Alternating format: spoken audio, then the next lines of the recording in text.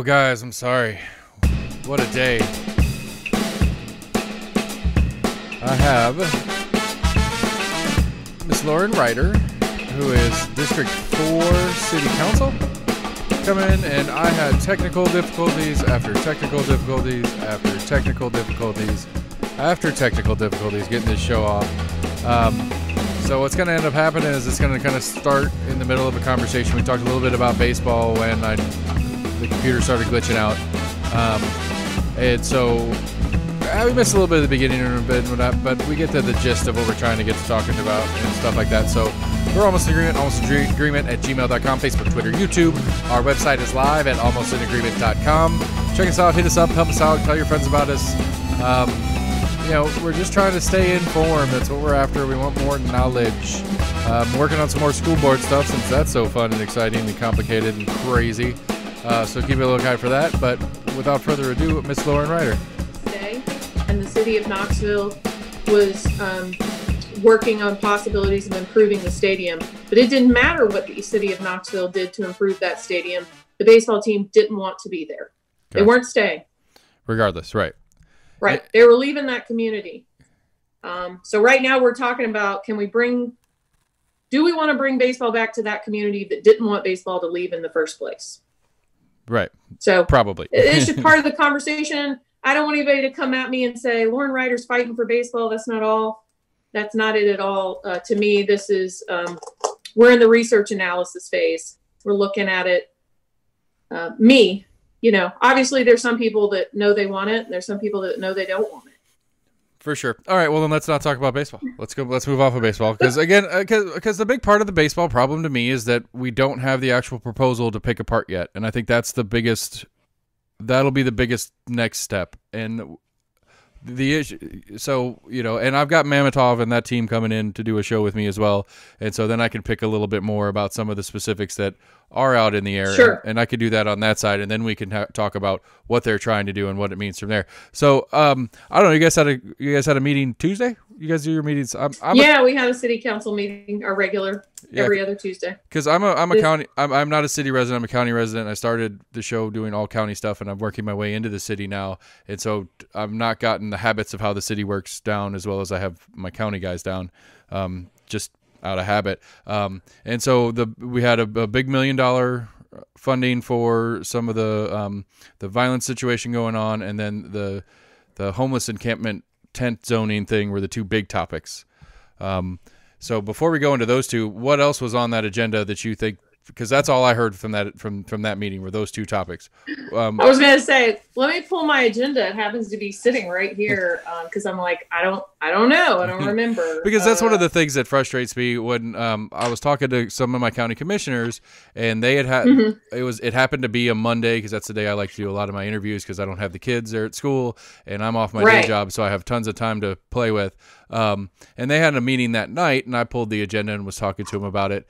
And, and then you go back and you watch the news that night or the next morning or something like that. And the only thing on the agenda they talked about, because that was the second reading of the Board of Health thing, that was all the conversation was about the Board of Health thing. And it's like, there's 50 something items on this agenda, and we talked about one. And so I tried to make it a point to ask about what else is on these agendas that maybe is not getting coverage that should. Sure.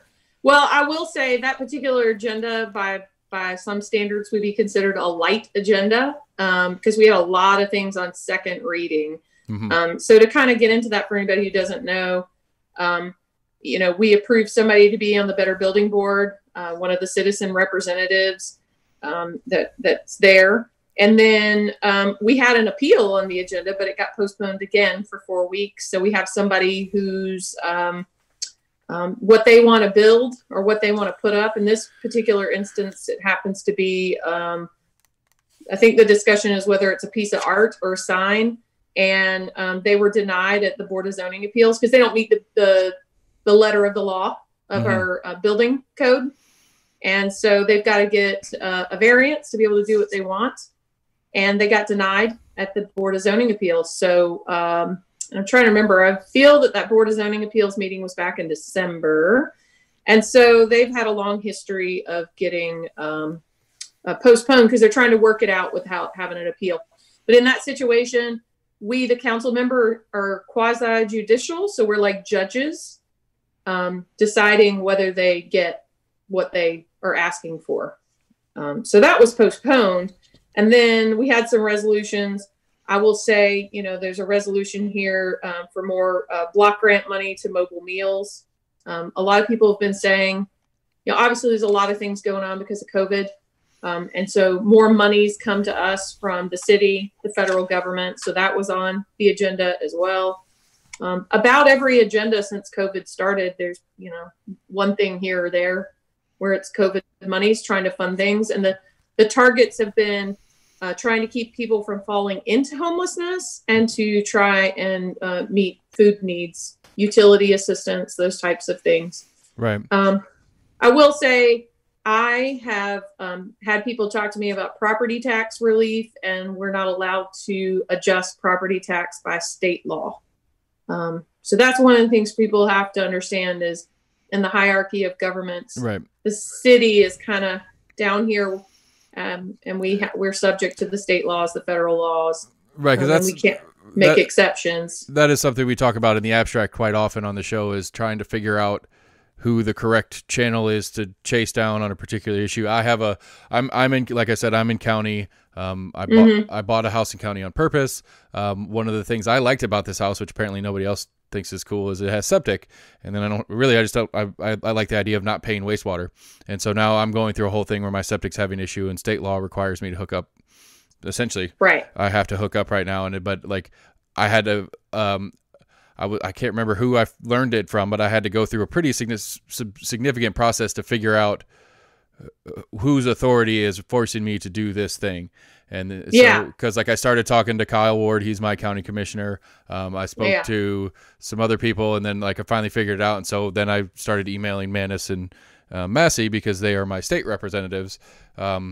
But it took a lot of, like, that's one of the things that's frustrating to me as a citizen that I'm trying to, that's one of the big information things that I want to do is try to help people figure out the course of how to deal with situations, because there's so many overlaying layers of stuff on whose authority sits where and stuff like that. Because again, one of the things that I'm working on and trying to understand better is the school system, which for all intents and purposes is a whole separate governing body in the county from the county commission or the city or the sheriff's department. They only answer to the state too. And so stuff like that is very, like you said, the hierarchy of government are one of the things that I'm very interested in, especially trying to illuminate that to people. Because again, one of my things, if you've listened at all, is I'm a big metro. I'm really stuck on this idea of going metro. And I keep forgetting that I'm pitching it as a constituent, as a person who is under these government bodies, not as a political player trying to figure out the ins and outs of, well, the parties don't like each other this much and the city and the county don't get along about this. That I don't care about those things. That's not that's not the way I think about it. So anyway, we were going down the agenda. I went on a rant like I do. Oh, no, it's okay. And I was going to say, I've heard you talk about metro government, and I'll have to send it to you. So again, the librarian and me, actually this came from my husband. He was referencing a section of one of Jack Neely's books that talk about why metro government didn't happen and which factions were opposed to it last time. Right. So I'll be happy to send that to you, and you can go read up on that and know why. I know when we moved here from Indianapolis, I'm actually from Georgia. This was my attempt to get my husband halfway back home for me. That's how, we ended up down here similarly for my mom's sake. My mom was like, all my mom's family was in the Carolinas, and this was as close as my dad was willing to get. Yeah. Where are they in the Carolinas? I got Spartanburg, Anderson, and then my mom's oldest sister, she passed a few years ago, but they were in Charleston. And then her parents, I can't remember the name of the little town, but they were way out in the country when they retired. Yeah. So I'm from outside Augusta, right there on the state line of Georgia and South Carolina. So I'm familiar. My sister taught in McCormick County, and she's a librarian in Aiken County now. So my family's all down there. But my in-laws, everybody, they're from Indianapolis or Indiana, not from Indianapolis. They're actually from outside Fort Wayne. My in-laws live in Richmond. And Fort Wayne is topical because we were talking about baseball, and that's the stadium of reference that everybody's saying we're trying to copy. Yeah, that's why I said Fort Wayne. They're from Huntington, not far from Fort Wayne. I did message Cousin Mary. I was going to say, if you want to talk to somebody from up there that goes to that facility, I'll hook you up with Cousin Mary. I might be curious to see what a resident thinks about the process. I'm sure she can round up more. I told her, I was like, hey, maybe I need to come up there and check this out with you. But I messaged her after the baseball workshop. I said, hey, do you ever go to that stadium? She goes, yeah, we go all the time. Sometimes we go to baseball games. Right. So they go to a lot of other events there. I think the farmers market, and she went on to tell me how there were lots of people opposed to it and how great it was. So anyway, just one reference. There may be people still up there opposed to it. But that's extra handy. Anyway, that's my Indiana thing. So what I will say is I came here by way of Indianapolis, and there was metro government there. I did not pay that much attention to local government when I lived there because I was in my 20s. I think I was about 30 when I moved here. I think people don't tend to pay attention to local government till it impacts them on some level. Maybe for you, it's your septic tank or other, if we want to get real on it, it's I got in a big fight with rural metro. That's really what got me angry about the way things are. Maybe not angry, but a little bit more suspiciously curious. Maybe might be the best word about how things are set up and why they are this way. I mean, unless you're fighting for a sidewalk out in front of you, or you're fighting a particular bill or something, a lot of people don't pay attention to it. But when we came here, Indianapolis had metro government, and so we thought it was weird. We came here. And then shortly after we got here is when Black Wednesday happened. If you haven't familiarized yourself with Black Wednesday, oh man, we made the New York Times. Come on, you gotta. Knox County made the news. When was this? News. I think 2007. There's a whole book, I think, about it. You remember that part when you were talking about your 20-somethings that you don't care about things like that? Yeah. That's where I was in the early 2000s. Okay. But if you're going to keep doing these shows, you need to get, again, I like the history of things, right? So you got to learn about Black Wednesday because it defines a lot of things about our current everything here in government. I will note that for some research project for myself. Yeah, it has a wiki page. Okay, we made Knoxville's famous for Black Wednesday. Knox County is famous for it. All right. So it's a court case, all kinds of fun stuff. So I'll get my lawyer buddy to sit in and translate some parts for me because that's what he's there for. Okay. So anyway, we came here and we thought it was weird. I was on the library advisory board for Knox County, and Frank, I cannot remember his last name right now. It starts with an L. He was on library board with me, and he was involved in local government for a long time. And he started explaining to me why metro government hadn't passed the last time it was on the ballot. And what was told to me, whether it's correct or not, and I don't want to blame him, is my understanding is that people decided, obviously people were petitioning against it, but basically people in the county were like, wait a minute, we're going to have to pay twice as much tax. This is a raw deal for us. And so people ended up not voting for it, and it didn't pass. Right. Because I think that's one of the things where as I've made my pitch, I've started to kind of refine the idea. Because I think that's one of the things that I kind of fail at in my presentation of it, is that I don't like it. There's not a one size fits all metro plan. Some cities, some city counties merge in this way. Some do it other way. Some, like the one of the conversations I was having about it. It was last time it came up. I think it was Jesse from the Compass was talking about it. It was one of the big things that was being fought over last time Metro came up around here. Was KPD going to take over the county, or was the sheriff going to be the top cop? I think is the phrasing he used. And so there's lots of And so again, Eddie Manis is supposed to get me the charter, I guess, for Louisville when they did it. Just trying to see how different places have done it in the past, because I'm curious about it. Because I don't know. Again, to me, it may be a logical leap of mine that's inaccurate.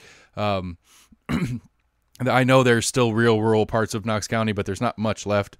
And so just the overlap in services and stuff like that, and it just makes sense to me, and I might be missing something. I'm fully open to the idea that I'll get waist deep and I'll find something and be like, oh, this needs to stay separated. It makes sense that it's separated. But then at the same time, we have the school boards pushed together. The prison system that we have in here is already unified. We now have a sports authority, which is a unified body. Joint. Right. Right. And so we do a lot of, so we have a lot of half steps already in place. And so the question to me is what's stopping us from going the rest of the way? And again, it's a curiosity. It's not I am not. You're not out campaigning to make it happen. You're just trying to understand why we are where we are. And so what I have to say is when we moved here, we were like, what's with this place? What's with these two governments? Right. We didn't understand at all. I will back up and say, I have friends that live in the county and they're like, oh, I pay this for fire service. I pay this for trash service. I might as well pay for city taxes because it ends up being pretty close to the same thing. Right.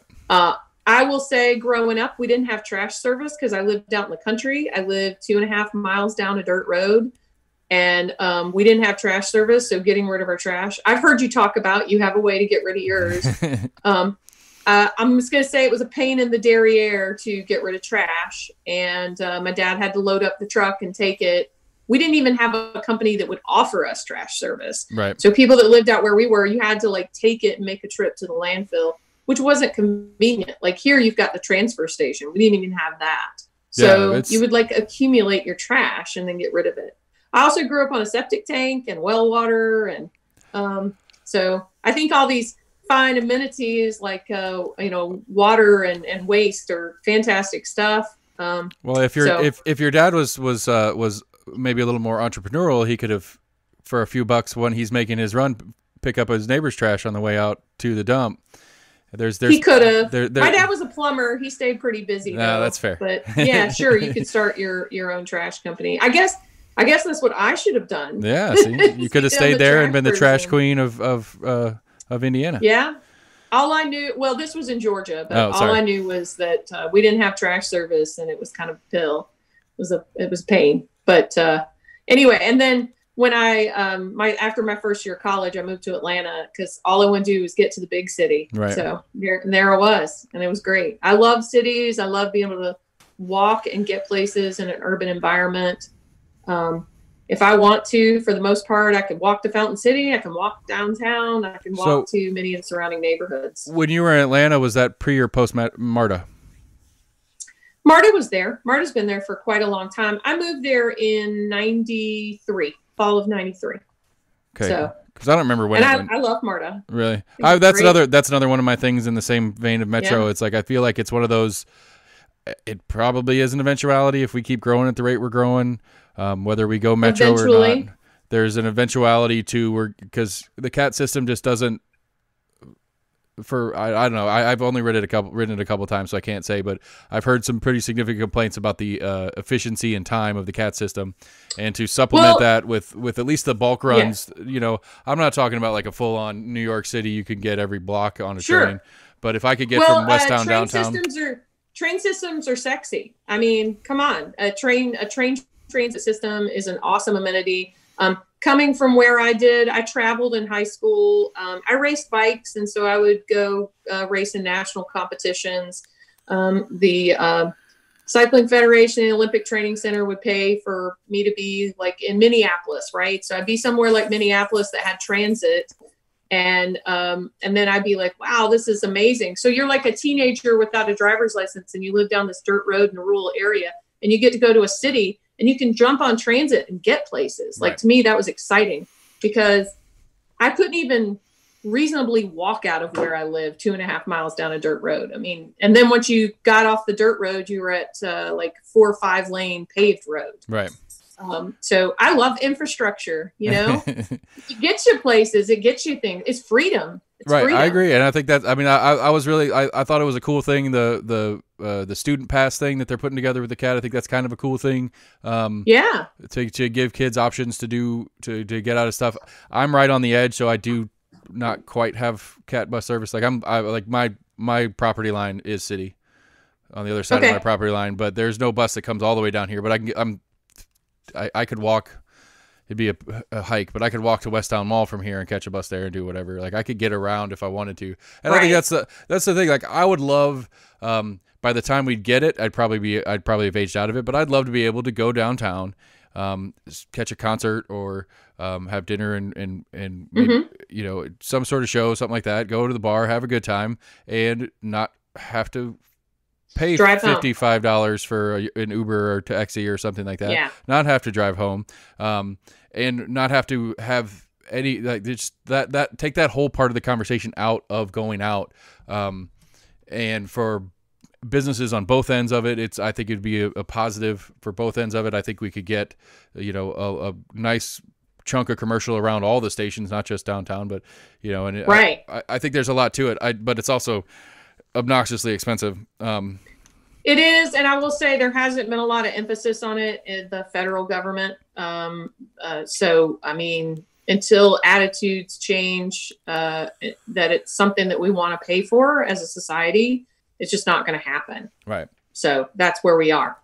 I mean, this is one of my thoughts. I'm sure an engineer or a TDOT person would laugh at me, but any state you drive in, you're driving down the interstate. Sorry, I have a dog that's decided to sit on my power cables. It's all right. My dog will stop at some point too. So, you're driving down the interstate and then there's this swath of land between the lanes, right? Why can't we have an elevated train system so I don't have to drive to Florida 10 hours? Like, I'd just love to be able to jump on. You're creeping me out. I've had that. I've had that same exact thought. I thought I was special. So you've ruined my specialness. I will say, just as a tip to you, if you haven't taken Amtrak, the one leg we did Atlanta to New Orleans, which is actually the cheapest route to get a sleeper car. And you have little kids, right? Mm-hmm. Okay. Elementary age.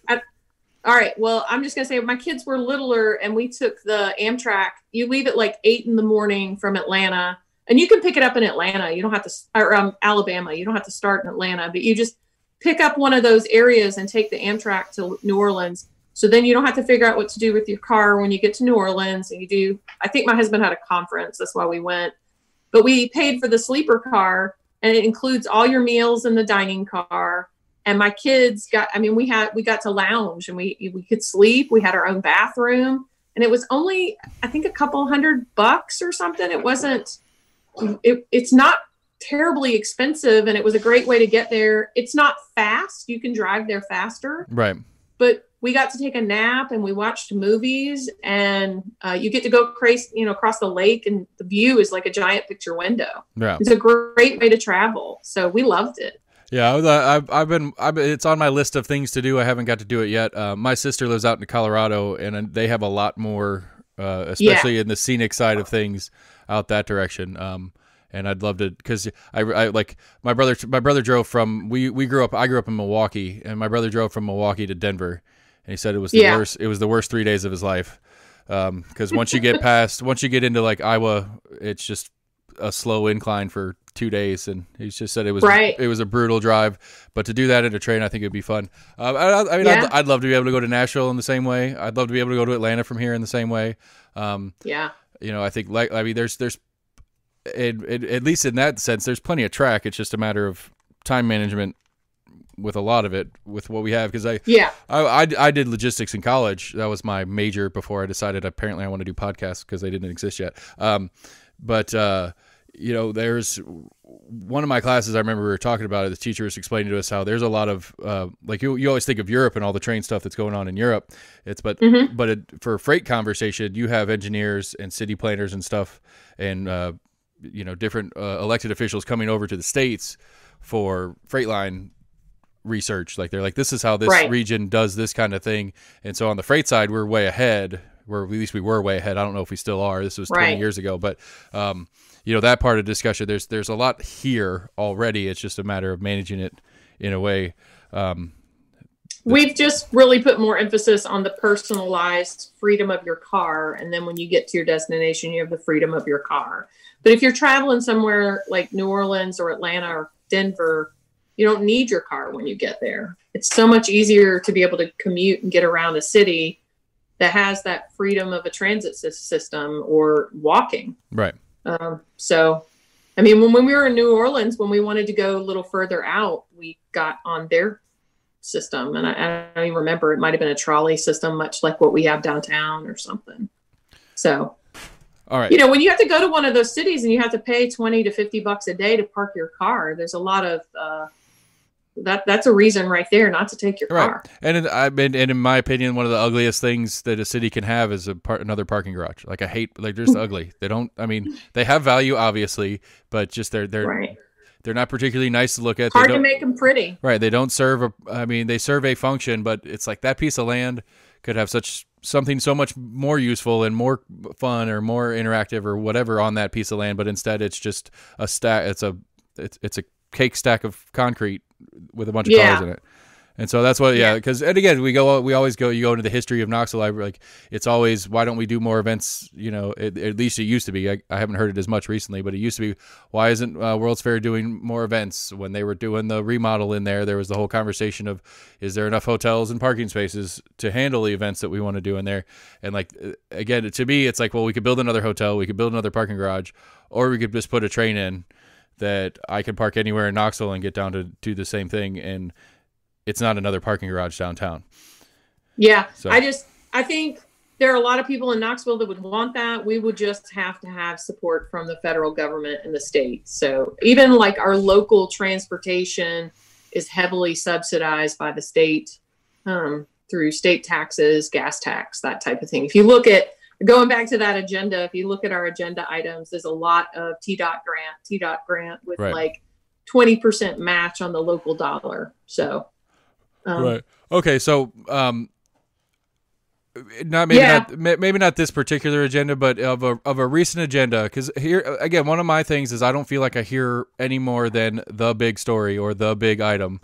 Right. When I try to tune into local news on it. So I don't know. Is this your? When did you get elected? We'll start there. 2017. So I am. Up for re-election. This is my re-election year for a second term. Are you sticking around? You're going to try to stick around? That's the right word. I think so.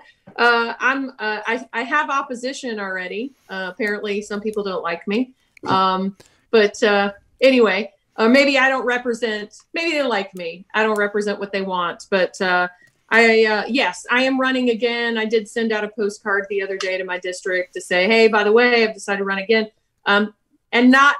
I did not decide to run because I want to run. I decided to run because my constituents want me to run. Right. Okay. I think that's really important. People are like, why did you run? And it's because I wanted to do this or I wanted to do that. Kind of going back, I got involved. Like I said, I wasn't involved in local government when we lived in Indianapolis. And then when we came here, my neighborhood was involved with engineering and doing a door-by-door voting process to get traffic calming. That's one of the biggest problems in the city that people complain about, is, especially in the 4th district, is cut through traffic, because we have these older neighborhoods with cut through streets. And so there's a lot of speeding traffic because they don't live in that neighborhood. They're just cutting through it to get somewhere else. So anyway, that's how I got involved. And then I got involved in some zoning stuff, which, going back to your comment about, you don't hear about in the news, all these agenda items are our agenda packet. And that is because I like Jesse and Scott not to knock the compass, but like one of the most recent council meetings, there was, it was a couple of hours long, and we had some zoning issues that were hotly contested and fought out. And then the next morning in the compass, it was like no council meeting had happened. Right. And I'm like, what? Why is nobody entertained by this zoning stuff? Well, because I think I agree, because that's one of those things that I will read the actual agendas and just breeze right by, because it's like, well, it's that, you know, I'll see the streets or the district that it's in, and it's like, oh, that's over there, whatever, that's over there, that's over there, you know, and so, and I am as much a willingly ignorant on those things as well. Just because it's hard, like, I don't know, it's hard. Maybe as I come to understand it, it'll get a little easier, but it's hard to link. It's hard to visualize. Right. And feel like that. It's hard to visualize it. Right. Yeah. And almost as much as it's like, well, what does that change exactly? Seema was changes talking a lot. Right. But changes a lot. But like you said, it's hard to visualize it, even though it's like, it's a pretty concrete thing, because you cram 1,000 people in a square mile, and it changes how many people are on the roads, changes how many kids are in whatever the school districts are, and all that kind of stuff. And so, like, I understand it as a big thing. It's just really, I'm on the same page as the Compass guys. That's what I'm saying, is it's hard to connect the dots on that to the actual impact. And maybe that's something I need to make a note to work a little more on, because again, like a 50-something item agenda, it's half of the things on the agenda are zoning and. Even more so, like I said, our last agenda was a lot of second readings on zoning amendments that had already been made. And oddly, a rarity is the majority of them happen to be in the 3rd district for a change. So, they don't get as many zoning changes out there, but they're growing and it's starting to happen in the 3rd district. So there was a lot going on there and a lot of zoning changes. Some of them were good. I would say all of them are good. We passed them all, but it's just kind of interesting. You'd have to go one by one to comment on them. I think there was some, I think there was something that got downzoned from industrial to office. So that's more suitable to be, that's a less intense use. It's more suitable to be near people's houses because it's, nobody wants smokestacks next to their house, if that makes sense. Yeah, and that's why zoning's important. I played SimCity when I was a kid. I know you always put you got to put some blue between the green and the yellow, or you can never get the greenhouses filled up. I remember the game. That's right. Yeah. Right. So that's what we're doing. We're playing SimCity every other Tuesday night at City Council. But then nobody wants to talk about it because it seems all boring and nerdy, but it's not. So talking about me running for council again, that's kind of my thing. And then you touched on schools and figuring out the different layers of government. I think that's another thing is people will run for city council because they think it's one thing, but it's actually a lot of zoning. Right. I helped a lady. I've got a lady I've got to follow up with. I actually might. I need it to stop raining for a hot minute so I can go walk her street. Yeah. She wants her street repaved, and it actually wasn't. It was repaved pretty recently, so I need to go look and see what the issues are. So we do a lot of customer service, troubleshooting, connecting people to the engineering department, stormwater issues, paving, traffic issues, intersection issues. Right. I liked Larson from the commission. I think he put it best as switchboard operators. That's a lot of the job.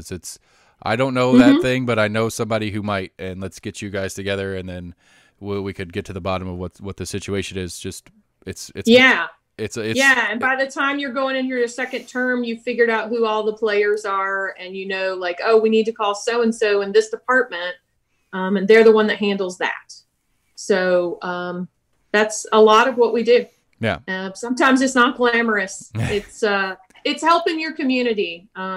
Sometimes we're stuck between the administration and the constituents. Sometimes we're on board with one. Sometimes we're on board with the other.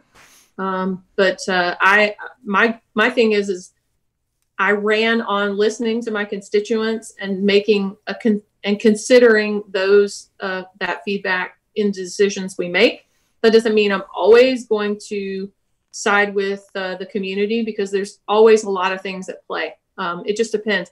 And every single time there's more than one viewpoint in the community. Not everybody is on the same page. So right. Because we could go way back to the beginning and talk baseball again, because that one's very clearly there's more than a dozen viewpoints, at least as far as I found so far, on who's and how's and why's and where's. Well, I have to. And I'm just soaking it all in like a sponge. Yeah, and that's what I'm trying to do too. And I'm trying to get as much actual data out, and instead of it just being like the feels. There's too much feels in it to me of a lot of people I've been talking to. It's just like it feels like it's the right thing to do. It's like okay, I agree that it feels like it's the right thing to do, but we could be stuck with a $65 million tab that goes nowhere, and whether it's intentional or not, Mr. Boyd is playing a game just like everybody else does, and I get it, but there's a game being played here, and it's in whose best interest is this game being played, and are we okay with it that way? And so we're balancing everybody. We're trying to balance everybody's interest at the same time, but not pretending like there is not a significant logical interest for the Boyd group and or anybody else that does this kind of thing. Like the best way I can't remember who I was talking to about it, but the best way is like, this is normal. This is a normal thing. This is a normal private industry, sports franchise, whatever, interacting with a local government to do this kind of thing. This is normal, but are we okay that it's normal? And do we want to perpetuate this normality is the conversation to have. In some people's opinion. No, just do it now and get it over with. Maybe it's a Band-Aid situation. Maybe that's what it should be. Well, I have to be super rude and cut you off. I'm sorry. I really wanted to go longer. But, as mentioned, it's raining and my kids are standing out in it, so I got to go get them. All right. Well, I wouldn't want to do that to them. I appreciate you. We'll do this again, especially when we get into campaign season. We'll play campaign games. I'll find out who's trying to steal your spot. and I'll talk to them too and see if they can dig a hole or if they can sound better than you. I don't know. I just like to play. So I really appreciate you. Quick plugs if you want anything to go out to people to get contact with you or anything like that. My email address is lrider, RIDER, like bus rider or Amtrak rider or MARTA rider, whatever, at knoxvilletn.gov. And my phone number is 865-964-3905. My voicemail stays full a lot because I don't know, iPhone's against me or something. But anyway, that's my email. That's my phone number. I'm happy for people to reach out. I'm running again for re-election. And the last thing I'll say is the district-wide election, the primary, is on my birthday, August 31st. So happy birthday present for you. Get re-elected. Yeah, I mean, I will throw those in the show notes so it's easy for people. They can link straight through it, and you'll have it. So happy birthday early, I guess. Well, August 31st. It'll be happy no matter what. I'm going to roll with it. Good whatever answer. Happens. Good answer. I'll talk to you again some other time. You only turned 30 once, so just enjoy it. Yes. I'll be 30 again. It'll be fabulous. Thank you. I appreciate you. Have a great day. You too. Bye. Told you it's kind of a weird one, but we did it. We got some information out there. We got to meet Miss Ryder. She is on the end of her term and is planning to run again. So we'll have some campaigning in process here pretty soon. We'll have her back for that, among other things. I really, really, really appreciate her putting through some of the technical difficulties we were having, as well as scheduling and other assorted things. So we're Almost in Agreement, almostinagreement@gmail.com, Facebook, Twitter, YouTube. Our website is live, almostinagreement.com. Check us out, hit us up. We're looking for more stuff. I've got Dasha and Manis on Monday. I've got Massey and somebody, and then the baseball crew on the following Monday. I'm sorry, whoever I'm skipping. Working with get Ron McPherson back in here with some of the school board stuff, so we're getting the school board back going, like I said, and we're going to keep doing this thing. We're going to get into more city races as they start to emerge. We'll get the Compass guys back sooner than later. That was a really good time last weekend. So, like I said, we're Almost in Agreement, almostinagreement.com. Check us out, hit us up, help us out, tell your friends about us. I'm trying to retire.